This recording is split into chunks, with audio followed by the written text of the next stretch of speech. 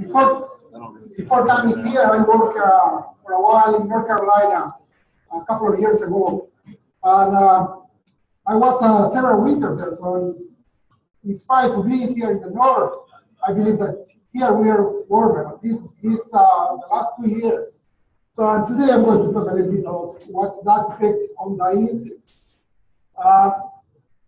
If you look for pictures of insects and freezing in the internet, there are very few of them. There are a couple here. This is some coccinelles, ladybugs, that probably were affected by a sudden freeze.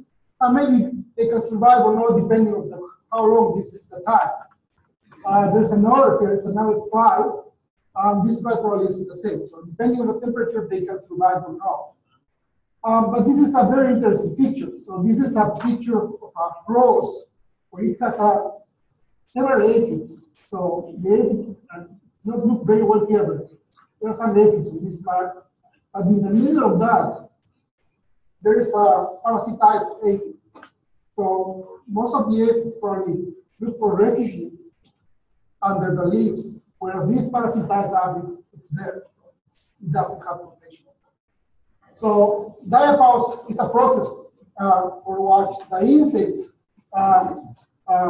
slow the metabolism, and at the same time they can produce some body fluids that avoid the water crystallize and strand in the cell. So that's a process that depends on the day length and also on the temperature. So this is a process that starts early in the fall and it requires some acclimatization. So, what's happening now is that we were having high temperatures most of the winter. So we were having temperatures above 50 degrees most of the time.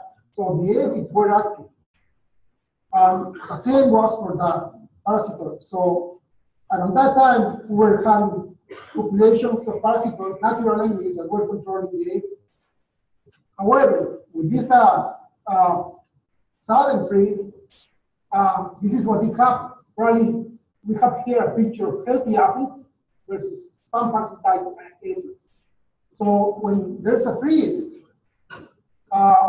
in this case, we are just putting an example that there's a 30% parasitism. There are 10 aphids there, maybe those 3 brown ones are parasitized. So if it comes a sudden freeze, so most of the healthy aphids are going to go down, whereas the parasitized are going to remain there. So they're going to be exposed to the temperatures. And most likely, if we see how many are going to die, some of the healthy aphids are going to go to the ground, or not going to be able to survive. But the parasitized are going to die most of them.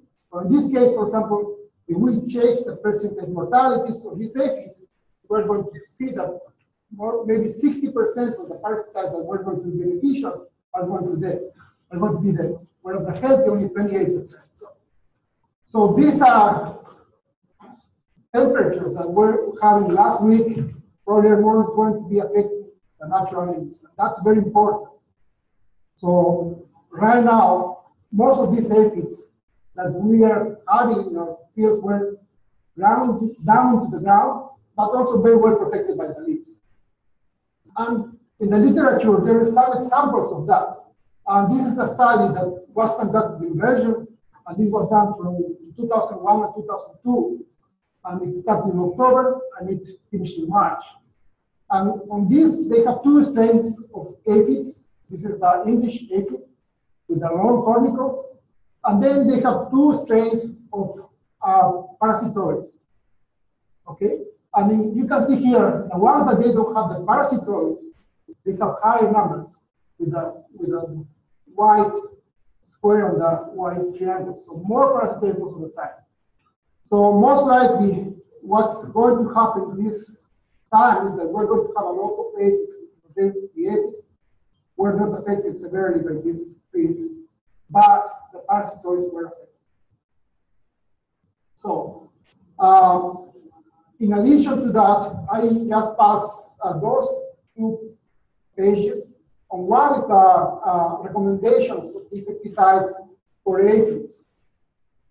In the other one, aphids and armyworms. In the other one is a table of the armyworms that we are counting every week. So what's happening is that this year we have a very big abundance of armyworms starting in February, and that was not reported before. Not only that, if you look at the page, you can see in the black part is that there are some armyworms. There was a year in 2006 that probably were more abundant. But today, Yasiri, there is a student that's helping us here. She went and counted the number of aphids on the trap.